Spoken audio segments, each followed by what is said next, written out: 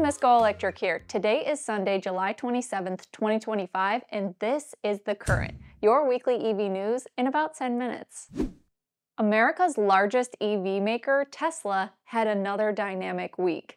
During the company's earnings call, leadership reiterated that production began last month on their affordable model, which was described as a stripped-down version of the Model Y, and it's set to launch in Q4. Elon Musk commented on the Model Y pricing strategy, saying the desire to buy the car is very high, just people don't have enough money in the bank now to buy it. Musk also cautioned investors, stating Tesla could face a few rough quarters in Q4 of 2025 and into Q1 and Q2 of 2026, primarily due to the expiration of the $7,500 federal EV tax credit in September and reduced regulatory credit revenue. During the call, year-over-year energy storage and supercharging network growth were bright spots against a backdrop of declining vehicle sales. Speaking of supercharger growth, last week Tesla also hosted a grand opening of their long-awaited drive-in diner supercharger location in the heart of Hollywood. The two-story, 9,300 square foot venue features 80 V4 supercharging stalls, making it the largest urban supercharger station in the world.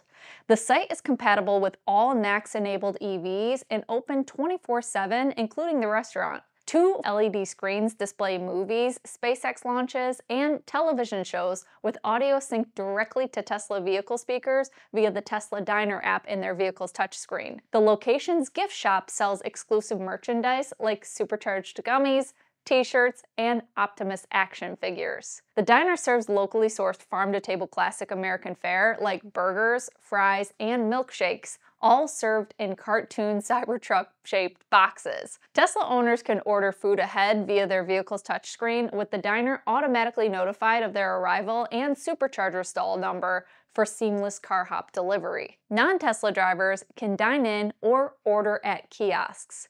On the X platform, Elon Musk said Tesla would build more supercharger diners if the concept succeeds, including at Starbase, Texas. The future of EV charging is here. About a dozen miles away from the Tesla diner, British Petroleum's electric vehicle charging division, BP Pulse, activated its largest U.S. charging hub. Situated near Los Angeles International Airport, the collaboration with rental car provider Hertz offers 48 DC fast charging bays, including 32 150 kilowatt CCS compatible tritium dispensers and 16 400 kilowatt Alpatronic dispensers with NACS connectors. Pricing currently ranges from 40 cents to 60 cents per kilowatt hour, depending on the time of use. The hub, partially funded by a $2 million grant from the California Energy Commission, is open to the public, designed to serve rideshare drivers, rental car customers, and local EV owners alike. The site also features a lounge, restrooms, vending machines, and free Wi-Fi set to be available soon. BP Pulse plans to install approximately 2,000 additional charging ports in the U.S. in 2025 as part of its $1 billion investment to expand EV charging infrastructure by 2030. We've previously reported on their partnerships with Travel Centers of America, Simon Property Group, LAZ Parking, and Waffle House, which are a part of that rollout. Speaking of government-subsidized charging infrastructure, the National Electric Vehicle Infrastructure Program, known as NEVI, is back in operation. This week, the state of California announced their second round, awarding $36.8 million for DC fast chargers across the state's highway corridors. California-based EV Gateway was the topmost awarded with 33 sites for $14.7 million. Washington-based EV charging company Electric Era emerged as the second most awarded recipient, securing 16 sites for $11.2 million. To note, the online NEVI Dashboard we had told you about in previous episodes is also back online, but it has not yet been fully updated with this latest award information. Another great source to keep up with this type of information is from the team at Perrin. I've included links to each in this video's description if you want to learn more. As thousands of new dispensers are installed with support for North American charging system connectors, more non-Tesla EVs are gaining access. This week's newcomers include Honda and Acura. Honda will sell the new NACS adapter for $225 through their respective dealers and their Dream Shop website. This opens up 23,500 selected Tesla superchargers for Honda and Acura owners across the US. The brand says that initially the Tesla app will be required for Honda and Acura EV owners to initiate charging at Tesla superchargers, but that integration with the Honda Link and Acura EV apps and plug-and-charge capabilities are currently in development. Lucid Motors also announced that their Air models will gain access to NACS connectors beginning July 31st with a Lucid-approved adapter. Pre-orders are now open for the adapter, which Lucid is selling for $220, with a shipping date expected on August 29th. It should be noted that the maximum charging speed for the Air on superchargers is 50 kilowatts. The voltage limitation stems from a voltage mismatch between the Lucid Air's high-voltage battery architecture, rated at over 900 volts, and the Tesla supercharger's output, which currently supports 400 to 500 volts, combined with the limitations of the Lucid Air's onboard voltage converter. The Lucid Gravity SUV, designed later, incorporates a more advanced voltage boosting system using its rear motor drive unit, allowing it to charge at up to 225 kilowatts on 500-volt Tesla superchargers, avoiding this issue. But more positive NACS news came through this week. Several episodes ago, we reported on the launch of Rivian's latest quad-motor R1 models, which come with a native NACS port.